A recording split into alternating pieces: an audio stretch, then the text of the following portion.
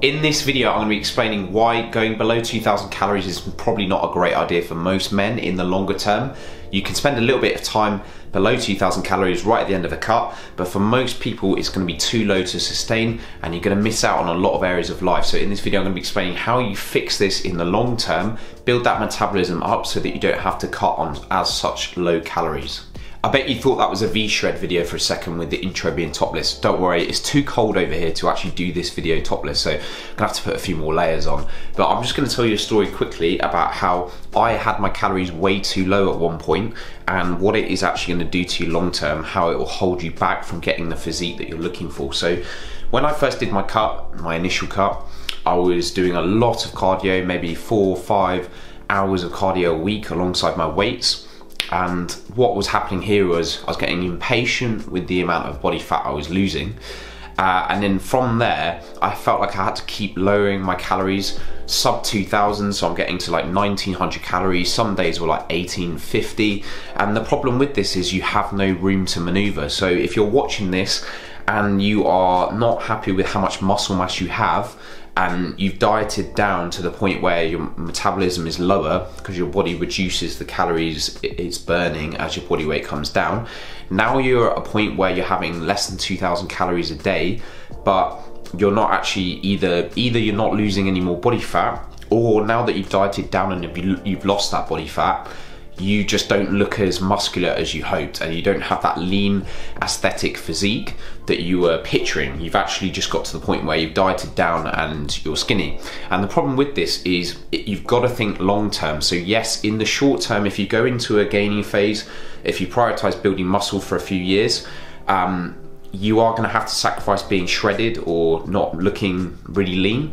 But if you haven't built that muscle first, then there's no point going on these aggressive dieting phases where your calories become so low because you cannot sustain it in the long term. So by going through these gaining muscle phases, these lean bulks, you are effectively building up your metabolism over a longer period of time, which then allows you to cut on higher calories next time. So each time you do a bulk, the goal of that is building up your strength and the weights you're lifting to the point where your calorie burn is higher, and then next time you cut down, you might be able to cut on, say, 2,200 calories and then 2,400 calories the year after that. And this is what I found myself. So the first cut I had to go down to 1,850, 1,900, and I was dying. I was really struggling. It impacted my work, you know, my energy levels, my mood.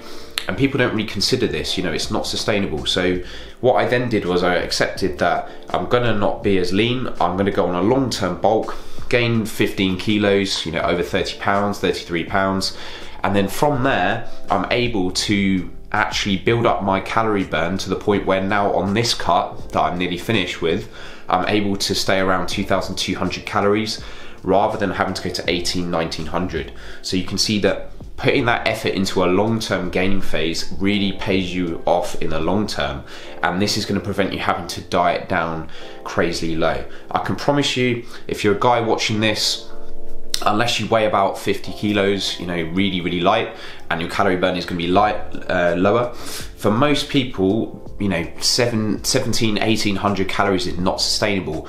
And if you're watching this, you're probably not looking to compete in bodybuilding anytime soon. So if you're not a bodybuilder, you don't want to step on stage, you're just someone that wants to get in shape, which most of us are. I'm never going to probably compete, it's not really for me.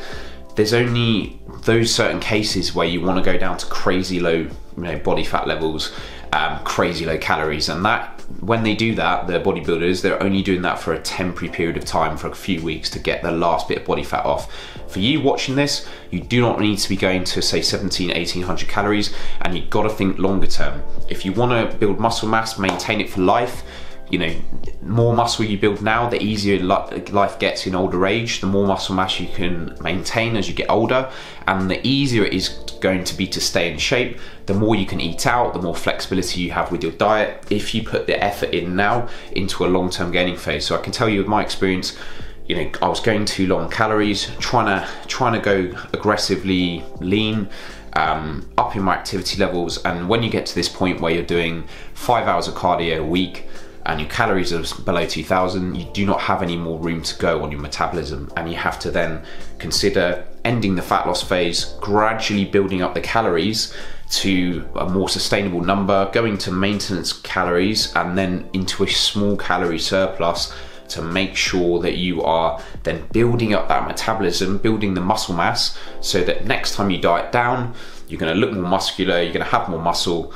It's less painful because you don't have to diet on really low calories. You can keep the calories above 2,000, look even leaner, look even more shredded, because you've built the muscle first. So take my advice, don't go crazy low on calories. And if you're watching this and you're already on those stupidly low calories, let go of the fact that you're not going to be lean, muscular and looking at your end physique right now, and play the long game. Trust me, I've been there, and doing that long-term gaining phase has helped me massively in terms of making each cut a bit easier than the last. I hope you found those tips useful. If you did, drop it a like, subscribe to the channel, and then I'm going to break down how you actually go about a lean bulk and things like calorie targets in future videos. For now, just a reminder to, life is a lot more important than just dieting down to unsustainable calories. You're going to miss out on meals out with friends, you're not going to have those social events, and it's just not really worth it. So